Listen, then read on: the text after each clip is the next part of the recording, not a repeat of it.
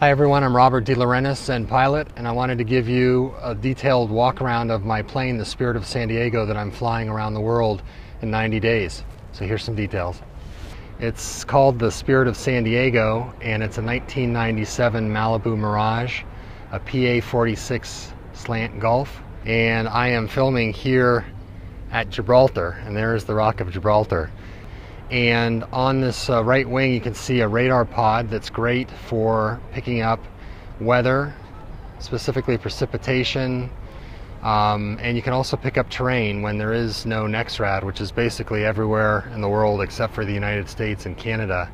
The plane has de-icing. You can see the boots on the wing and on the leading edges of the tail. That's great for knocking ice off the wings. It's certified into known icing conditions. The prop is heated. It's a four-bladed MT Scimitar propeller with the leading edges made out of nickel, which is very, very hard, so rocks that get picked up don't ding the propeller.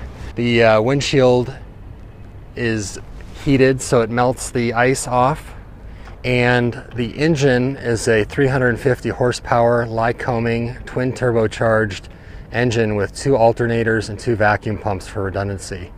So that engine produces almost sea level horsepower up at altitude. Plane has retractable landing gear, so those fold up nicely when the plane's in cruise, reduces the drag.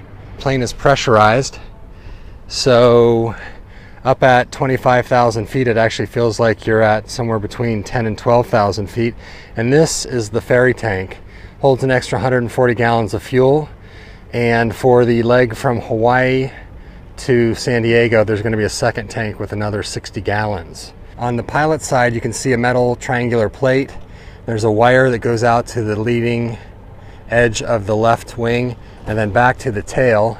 That's the HF antenna, and of course we've got our logos here. That's the Flying Through Life logo, and on the side of the plane we have the countries that are being visited. Right now we're leaving Gibraltar, which is under the United Kingdom, headed to Spain. All right, thanks everyone, and look forward to chatting with you again soon.